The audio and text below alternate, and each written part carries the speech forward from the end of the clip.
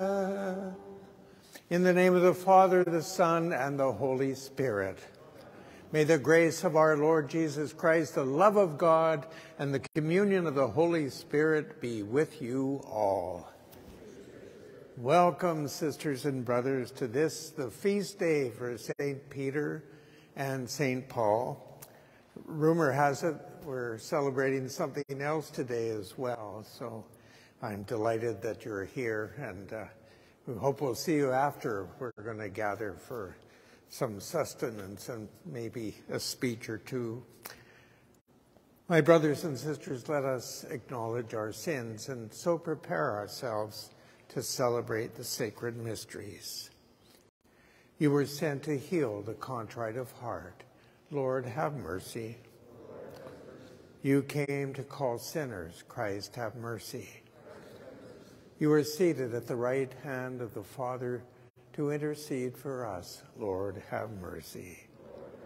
May Almighty God have mercy on us, forgive us our sins, and bring us to everlasting life.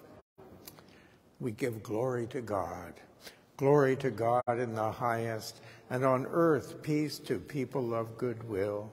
We praise you, we bless you, we adore you, we glorify you. We give you thanks for your great glory. Lord God, Heavenly King, O God, Almighty Father, Lord Jesus Christ, only begotten Son, Lord God, Lamb of God, Son of the Father, you take away the sins of the world, have mercy on us. You take away the sins of the world, receive our prayer. You are seated at the right hand of the Father, have mercy on us. For you alone are the Holy One, you alone are the Lord, you alone are the Most High Jesus Christ, with the Holy Spirit, and the glory of God the Father. Amen. Let us pray. O God, who on the solemnity of the apostles Peter and Paul give us the noble and holy joy of this day, grant, we pray, that your church may in all things follow the teaching of those through whom she received the beginnings of right religion. Through our Lord Jesus Christ, your Son, who lives and reigns with you in the unity of the Holy Spirit, God, forever and ever. We are attentive to the word of God proclaimed.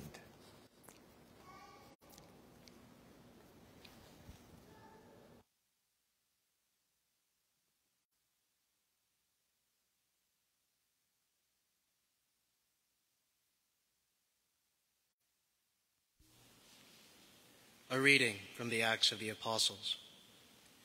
In those days, King Herod laid violent hands upon some who belonged to the church. He had James, the brother of John, killed with the sword. After he saw that it pleased some people, he proceeded to arrest Peter also. This was during the festival of unleavened bread. When he had seized him, he put him in prison and handed him over to 4 squads of soldiers to guard him, intending to bring him out to the people after the Passover. While Peter was kept in prison, the church prayed fervently to God for him. The very night before Herod was going to bring him out, Peter, bound with 2 chains, was sleeping between 2 soldiers, while guards in front of the door were keeping watch over the prison. Suddenly, an angel of the Lord appeared, and the light shone in the cell. He tapped Peter on the side and woke him, saying, "Get up quickly." Then the chains fell off his wrists. The angel said to him, "Fasten your belt and put on your sandals." He did so. Then he said to him, "Wrap your cloak around you and follow me." Peter went out and followed him. He did not realize that what was happening with the angel's help was real. He thought he was seeing a vision. After they had passed the first and the second guard, they came before the iron gate leading into the city. It opened for them of its own accord, and they went outside and walked along a lane, when suddenly the angel left him. Then Peter came to himself and said, "Now I am sure that the Lord has sent his angel and rescued me from the hands of Herod and from all the people were expecting." The word of the Lord. Thanks be to God. The Lord set me free from all my fears. The Lord set me free from all my fears. I will bless the Lord at all times. His praise shall continuously be in my mouth. My soul makes its boast in the Lord.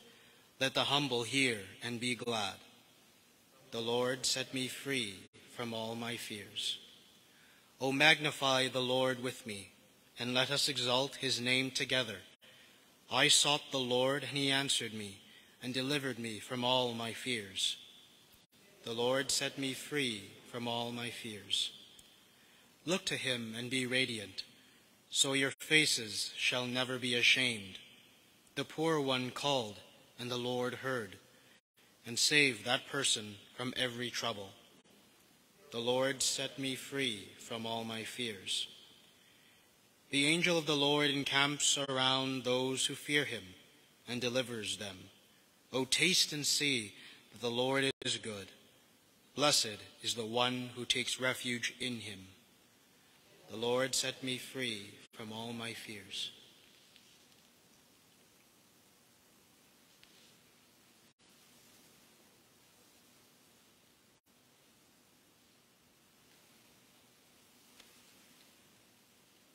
The second reading, a reading from 2 Timothy.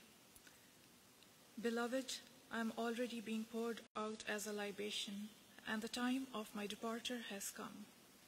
I have fought the good fight. I have finished the race. I have kept the faith. From now on there is reserved for me the crown of righteousness, which the Lord, the righteous judge, will give me on that day, and not only to me, but also to all who have longed for his appearing. The Lord stood by me and gave me strength, so that through me the message might be fully proclaimed, and all the Gentiles might hear it. So I was rescued from the lion's mouth. The Lord will rescue me from every evil attack, and save me for his heavenly kingdom. To him be the glory forever and ever. Amen. The words of the Lord.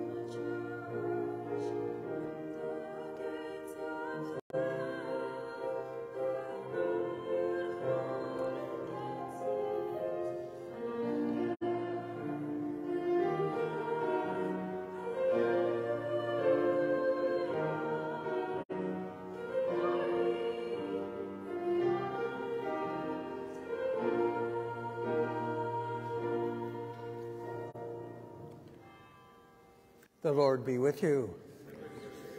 A reading from the Holy Gospel according to Matthew. When Jesus came into the district of Caesarea Philippi, he asked his disciples, "Who do people say that the Son of Man is?" And they said, "Some say John the Baptist, but others Elijah, and still others Jeremiah or one of the prophets." He said to them, "But who do you say that I am?" Simon Peter answered, "You are the Christ, the Son of the living God." And Jesus answered him, "Blessed are you, Simon, son of Jonah, for flesh and blood has not revealed this to you, but my Father in heaven. And I tell you, you are Peter, and on this rock I will build my church, and the gates of Hades will not prevail against it. I will give you the keys of the kingdom of heaven, and whatever you bind on earth will be bound in heaven, and whatever you loose on earth will be loosed in heaven. The Gospel of the Lord.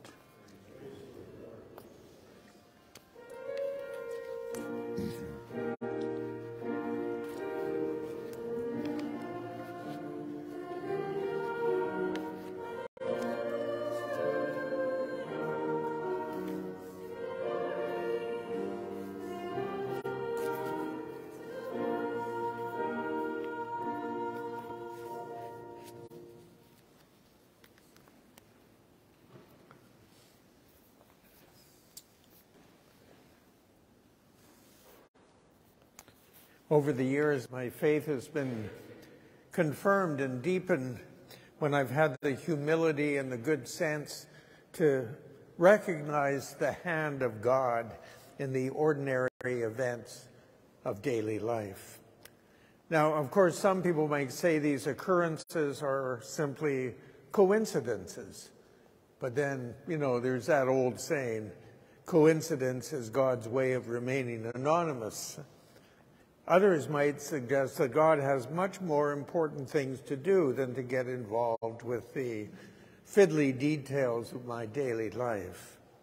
My goodness, what a shriveled and anthropomorphic image of God. Besides, as St. Augustine reminds us, God loves each of us as if there were only one of us. So why am I telling you all this? Well, it's because the date of this farewell Mass was a topic of discussion among the rector and Eliudi and Miles and me over a period of several weeks. At one point, I suggested June 10th because, well, that's the anniversary of my ordination to the priesthood. But I didn't have strong feelings about the matter one way or the other. And finally, Eliudi came to me and asked what I thought about today, Wednesday, June 29th, as a suitable day for a farewell Mass. And I said yes right away, not realizing that today of all days was the feast day of St. Peter and St. Paul. And what a wonderful thing when you think about it. What a wonderful thing to be able to celebrate my relatively small contribution to the advancement of our great faith, while remembering the faith of our mothers and fathers, especially the faith of these two great fathers of the Church, St. Peter and St. Paul. It's a wonderful thing, first of all, because it allows us to celebrate a feast day Mass, not a regular weekday Mass, but a feast day Mass in which we not only say the Gloria, but we will profess our faith, the faith of our fathers and mothers. We will stand and say the Apostles' Creed. It's also a wonderful thing because unlike most weekday Masses, we will read the epistle, as I did a moment ago. And sisters and brothers, what an amazing epistle that was. I first suspected that God might have had something to do with the timing of this farewell Mass when I first laid eyes on the reading from 2 Timothy, and I read those words, "Beloved, I am already being poured out as a libation, and the time of my departure has come. I have fought the good fight, I have finished the race, I have kept the faith." Now, of course, when St. Paul wrote these words, he had just endured a terrible time in prison and was facing his own death. Trust me, my time at St. Paul's College did not feel like a prison sentence. And even though these retirement things can sometimes look an awful lot like a funeral, I'm hoping that my death is still quite a few years away. And yet, I can't imagine more perfect words to describe how I feel about the ending of my time here. I've been poured out like a libation, because that's the nature of priestly ministry. Properly understood, it's always a sacrifice. It's always an offering of oneself to the people one has been called upon to serve. To be sure, the libation is contained in a clay vessel, and because of one's own humanity and sinfulness, the offering is seldom pure. But despite my flaws and my mistakes, I trust that overall my love for the St. Paul's College community has allowed me in some way to impart the beauty of our Catholic faith to the many people I've encountered over these last 3 years, especially our students and our Sunday Mass community. The time of my departure has come. As the time is drawing near, I got to tell you, I've been having second thoughts. But just as I was called by God to come and serve the people of God in this place, I'm now being called to retirement and a different kind of priestly service. My departure doesn't mean the end of priestly service. As I said in the homily last Sunday, retirement isn't about discontinuing my service to God, or worse yet, ignoring the plight of those who might need a priest for one reason or another. It's discerning about what our Lord has in mind for me as I continue a journey that will last until the end of my days. I have fought the good fight. I have finished the race. I have kept the faith. I think that's just another way of saying that most of the time I did what I thought God wanted me to do. I did what I thought was right. And no effective ministry can be done without creating some conflict. Jesus faced lots of it. So did St. Peter and St. Paul, and so will we if we do what Christ is asking us to do. But as St. Paul reminds us, it's a good fight. It's a good fight because it's rooted in love. Love for others, those with whom we're fighting, and love for a faith that must be upheld even when its demands put us in conflict with the world around us. So I pray that I have kept the faith. And I finished the race, at least this leg of it. I'm glad my time here at St. Paul's College is coming to an end on a day when we're asked to remember these two great saints of our church, especially the one after whom this college has been named. It helps to put everything in perspective, remembering those two, and to recognize that none of us is indispensable. As I said in Sunday's homily, sooner or later, we will all have to face the fact that our lives will end, and the world will carry on without us. Whatever good we've done in this lifetime, whatever contribution we've made to the advancement of the kingdom of God, whatever successes and failures we've had along the way, we're all a small part of something much bigger, something that is ultimately in God's hands, something that will continue long after we've left this world. To paraphrase an old saying, faith is about planting trees knowing that you may never sit under their shade. And there's a certain relief that comes when you acknowledge that saving the world isn't all up to you. And so we celebrate this Eucharist today as a part of something bigger than ourselves, as a part of a great faith that has been passed on from one generation to another. Let us gratefully receive what has been passed on to us by St. Peter, by St. Paul, by Father Michael Koralik, by Dr. Modi Shojania, and by many other faithful servants who have gone before. It is a living faith entrusted to us by a loving God, and it brings with it not only the freedom and grace to live in God's glory, but a commission to live that faith fully and then pass it on. Thanks be to God.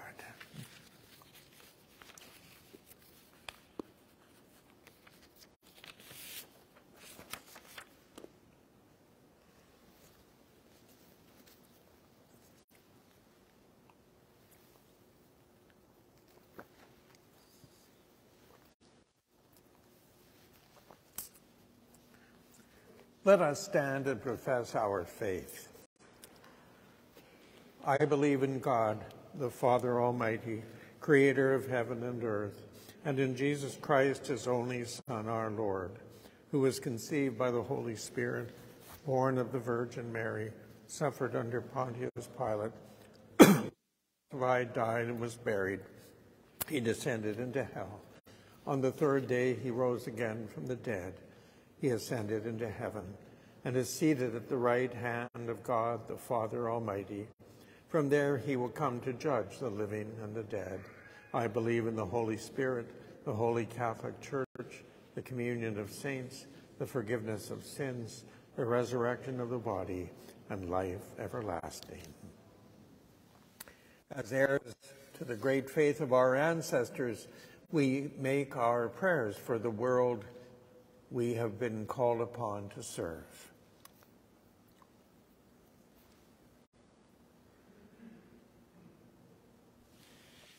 For the Church, that it may courageously preserve and protect the saving truth of Jesus Christ. We pray to the Lord. Lord, hear our prayer. For political leaders, that they may never lose sight of their own humanity or the humanity of the people they serve. We pray to the Lord. Lord, hear our prayer. For an end to the coronavirus and a safe return to life in all its fullness. We pray to the Lord. Lord, hear our prayer. For the community of St. Paul's College, as the academic year draws to a close, that everyone will enjoy a safe and restful summer. We pray to the Lord. Lord, hear our prayer. For Father Colin, as he prepares for retirement, that God will continue to guide and strengthen him. We pray to the Lord. Hear our prayer. For all who mourn, that the presence of the risen Lord may bring them peace and comfort. We pray to the Lord. For all who have died, that they may share in the risen life of Christ. We pray to the Lord. Lord, hear our prayer. We offer these prayers to you, O God, in the silent prayers of our hearts, knowing that you in your mercy will hear and answer them through Jesus Christ our Lord.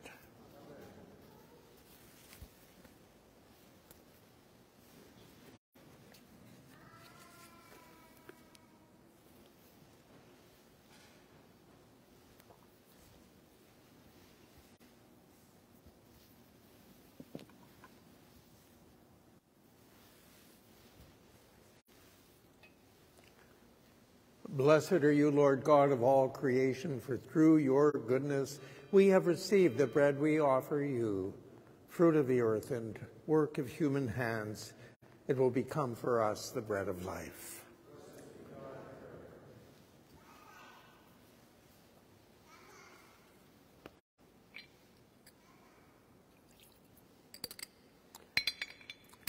By the mystery of this water and this wine, may we come to share in the divinity, humbled himself to share in our humanity. Blessed are you, Lord God of all creation, for through your goodness we have received the wine we offer you. Fruit of the vine and work of human hands, it will become our spiritual drink. With humble spirit and contrite heart, may be accepted by you, O Lord. Be pleasing you, Lord. Wash me, O Lord, from my iniquity and cleanse me from my sin. Pray, brothers and sisters, that my sacrifice and yours may be acceptable to God the Almighty Father.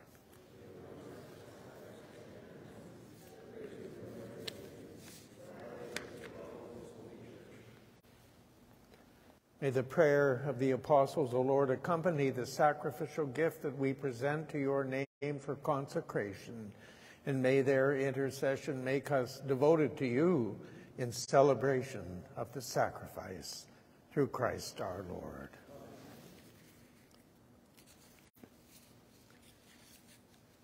The Lord be with you. Lift up your hearts.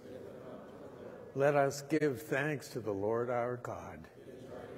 It is truly right and just, our duty and our salvation, always and everywhere, to give you thanks, Lord, Holy Father, Almighty and eternal God. For by your providence, the blessed apostles Peter and Paul bring us joy. Peter foremost in confessing the faith, Paul, its outstanding preacher. Peter, who established the early church from the remnant of Israel. Paul, master and teacher of the Gentiles that you call. And so each in a different way gathered together the one family of Christ, and revered together throughout the world, they share one martyr's crown. And therefore with all the angels and saints we praise you, as without end we acclaim.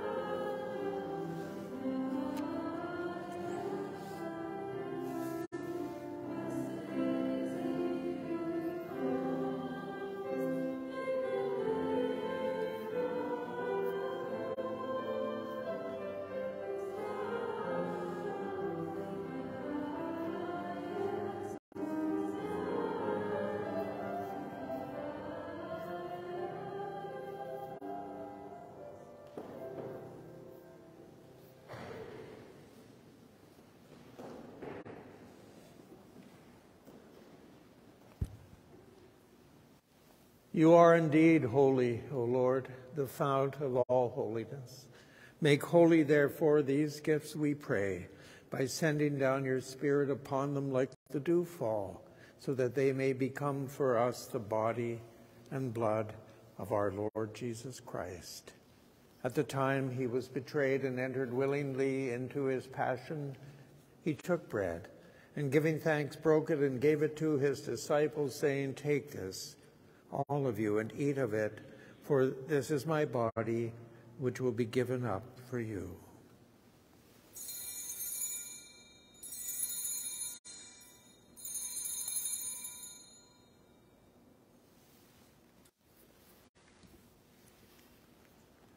In a similar way, when supper was ended, he took the chalice, and once more giving thanks, he gave it to his disciples, saying, "Take this, all of you, and drink from it, for this is the chalice of my blood, the blood of the new and eternal covenant, which will be poured out for you and for many for the forgiveness of sins.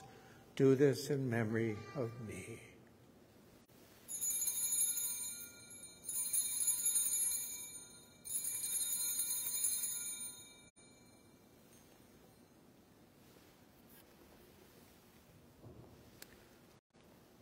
The mystery of faith.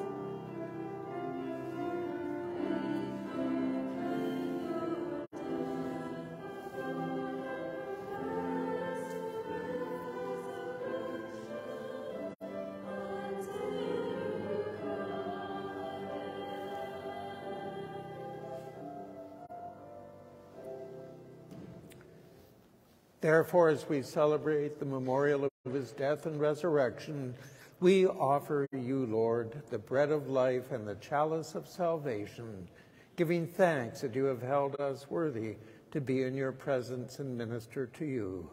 Humbly we pray that, partaking of the body and blood of Christ, we may be gathered into one by the Holy Spirit. Remember, Lord, your church spread throughout the world, and bring her to the fullness of charity, together with Francis our Pope and Richard our Bishop and all the clergy. Remember also our brothers and sisters who have fallen asleep in the hope of the resurrection, and all who have died in your mercy. Welcome them into the light of your face. Have mercy on us all, we pray, that with the Blessed Virgin Mary, Mother of God, with blessed Joseph, her spouse, with the blessed apostles, St. Peter and St. Paul, and all the saints who have pleased you throughout the ages, we may merit to be co-heirs to eternal life and may praise and glorify you through your Son, Jesus Christ. Through him and with him and in him, O God, Almighty Father, in the unity of the Holy Spirit, all glory and honor is yours forever and ever.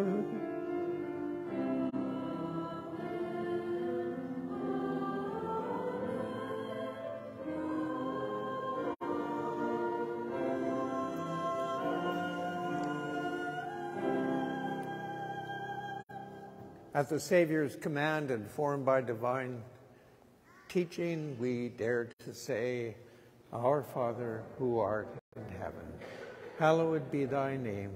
Thy kingdom come, thy will be done on earth as it is in heaven. Give us this day our daily bread, and forgive us our trespasses, as we forgive those who trespass against us. And lead us not into temptation, but deliver us from evil. Deliver us, Lord, we pray, from every evil. Graciously grant peace in our days, that by the help of your mercy we may be always free from sin and safe from all distress, as we await the blessed hope and the coming of our Savior, Jesus Christ. Lord Jesus Christ, who said to your apostles, Peace I leave you, my peace I give you. Look not on our sins, but on the faith of your church, and graciously grant her peace and unity in accordance with your will, who live and reign forever and ever. The peace of the Lord be with you always. And let us offer each other the sign of peace with a simple bow.